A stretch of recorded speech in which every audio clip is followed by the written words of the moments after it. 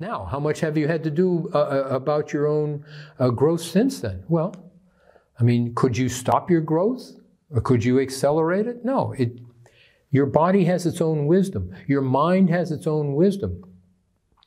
What is that? Well, that's what we contact when we do QE. We call that you feeling. And my you feeling doesn't do what you want it to do. It does what I need it to do, and I don't even get involved in it. So the healing is natural. For instance, you cut your finger, right? The scab forms, it coagulates, so the bleeding stops, the scab forms, and then it heals. What did you do to make that happen? Nothing. Your body took care of it. It knows all of that. So we don't have to get involved.